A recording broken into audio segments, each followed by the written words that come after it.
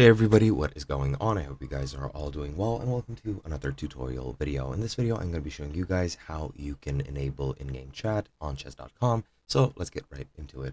Now, to do this, we need to access the live settings, and you can do that in a couple of ways. You can go to the main page, hover over this gear icon, then go to live chess and access it through there. You can go to settings, click on all settings, and then from there at the left, you just select live chess, or you can go to play and click on live game, and after you're there, click on the settings in the top right and you'll arrive to play, and then you can go into live from here, or in general rather. And that's pretty much how you get to that option menu. Now once you're there, let me just go to it via this menu.